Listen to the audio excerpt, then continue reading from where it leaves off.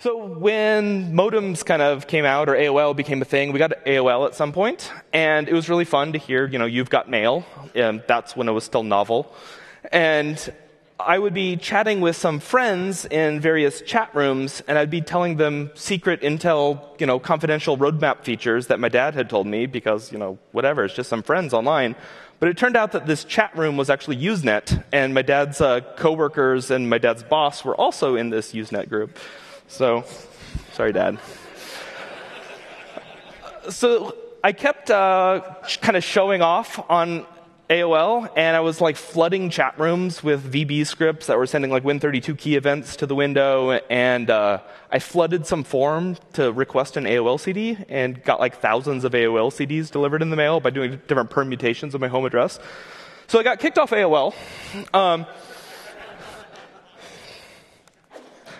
But that was good because we found a local ISP, Heavenette, and this local ISP came with a shell prompt. And I liked typing things into boxes.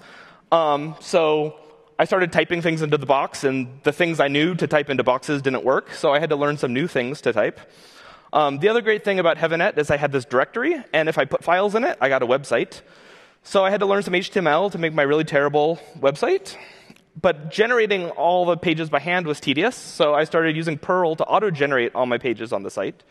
And at this point, you could probably ask why I picked Perl and something else, but this was 1995, and there wasn't really any other options. Ruby at the time was 0.095 or something, and it was only in Japanese. The only Japanese I know is how to leave a building. It's not quite enough to program.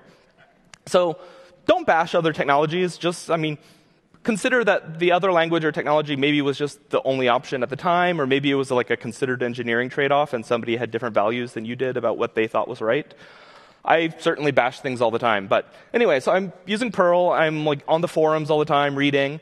And there's chatter in the forums about this book, Camel 2, that was coming out. And so one winter I'm skiing with my family, and me and my dad are taking the skis off the top of the car. And I'm saying to my dad, hey, the Camel 2 book is out now. We should go pick it up afterwards. And just as I'm doing that, this guy walks by me in the parking lot and said, did you say Camel 2? As in Programming Perl 2nd edition? And I was like, yeah. And he was like, hey, I'm Randall Schwartz.